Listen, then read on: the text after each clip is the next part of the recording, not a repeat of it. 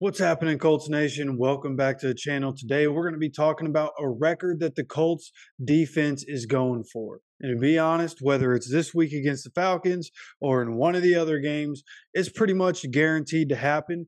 But it needs to be mentioned because it's impressive what this team's been able to do for all the scrutiny that this team has gone through, specifically the defense, right? Some of the things that happened last year, some of the things that have happened this year. There have been different times where defense looks absolutely god awful. But as we look forward, the Colts right now are tied for the franchise record in terms of sacks in a single season. Okay. And that's if you include the 16 game seasons, right? We haven't even gotten to the 16th game. So they're able to do this with some room to spare in terms of the record. You don't have to put an asterisk on it.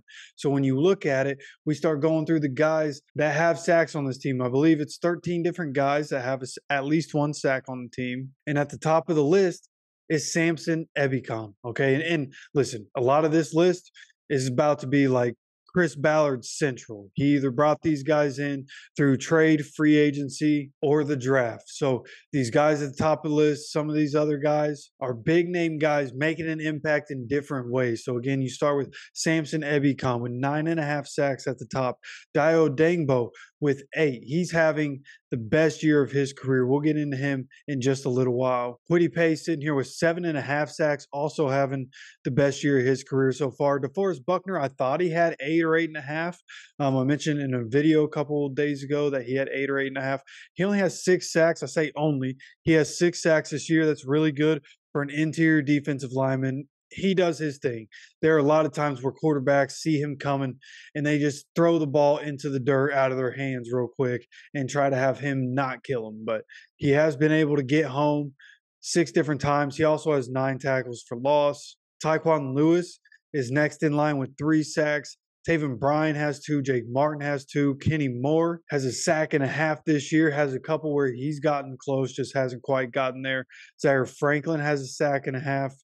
Tommy Ade in his rookie season, a sack and a half, even though he hasn't had a whole lot of playing time this season. Isaiah Land has a sack. Eric Johnson has a sack. EJ Speed has a sack. And then Grover Stewart at the very bottom with a half a sack in 8 games. So there are a lot of guys here getting after the quarterback, and it all adds up to history for the Colts. They're about to set a franchise record. And if they keep going at the rate that they've been going recently, other than the 0 sack game against the Bengals, then they could end up being the team that finishes with the most sacks in the NFL. Obviously, the Ravens are on top of that list. We're still chasing them. We're going to have to catch up a little bit here over these last few weeks.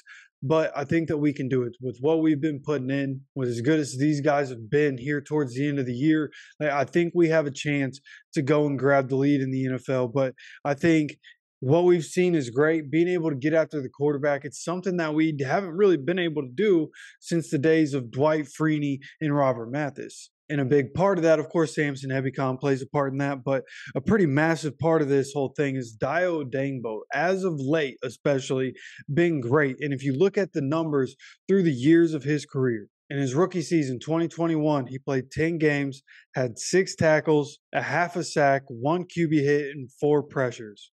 Now, obviously, he was coming off an injury, even though he was active for 10 games, didn't play a whole lot during that season, so numbers really down. Then you look at 2022 when the whole Colts team was just terrible as a whole, basically. He played 17 games or was active for 17 games, had 31 tackles, 5 tackles for loss, 5 sacks, 11 QB hits, and 17 pressures. Then when you look at it this year, playing time a little up and down. He's part of a deep rotation of guys that are coming in and out, but it's been 14 games. He has 34 tackles, 8 tackles for loss, the 8 sacks that we already mentioned, 16 quarterback hits, and 21 pressures.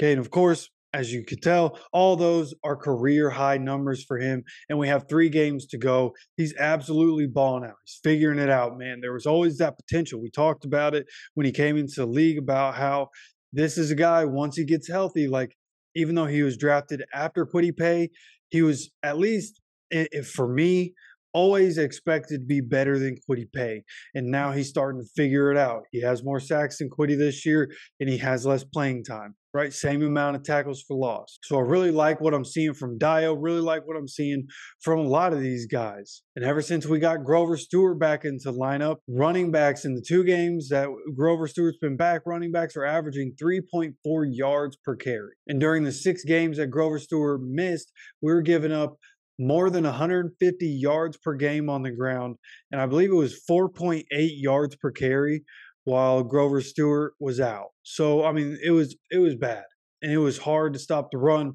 But with Grover Stewart back, we're able to stay on top of it. We're able to force teams into difficult situations, and obviously, this is game by game, right? It's only been 2 games. Bengals game went one way, and then the Steelers game went the complete opposite way, right? 2 totally different games, but the impact is there. Like we saw even before Grover got suspended, we were giving up like 120 rush yards per game, but we were only giving up 3.7 yards per carry. So it was more so teams, there were more attempts on us than most other teams in the league at that time, and that's why the rush yards were higher. Whereas with Grover Stewart out, teams didn't have to run the ball as much, and if they were getting more yards.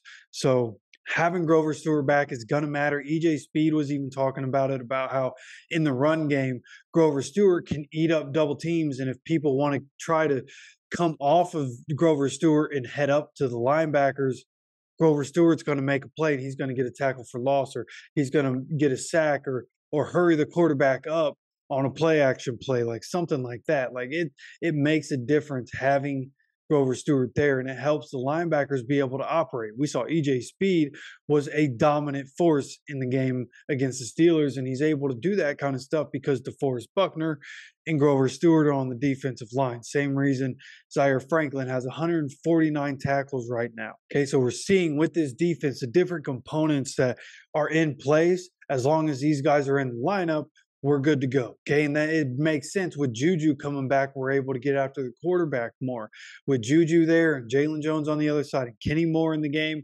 Like, we're going to have opportunities to get after the quarterback, and we play Taylor Heineke this upcoming week, and he's somebody that likes to get the ball out of his hands quickly if he has the opportunity to, but he's also going to have times where he's looking for the downfield pass, and that's when we'll see the sack production come in. I think we'll be able to make that happen. I think the record's going to be broken this week, and I think we'll be able to do it fairly quickly in this game, to be completely honest with you. So if you share in that enthusiasm, go ahead, hit that subscribe button. Make sure you have notifications turned on. We're going to have the injury report from today. We're going to talk about it tomorrow, where we discuss both teams, but because of the day job, won't be able to get this to you today, but I will have it for you. So again, make sure you're subscribed with those notifications turned on. Of course, I appreciate you stopping by for another video, and as always, take care of yourself, take care of each other, and go Colts.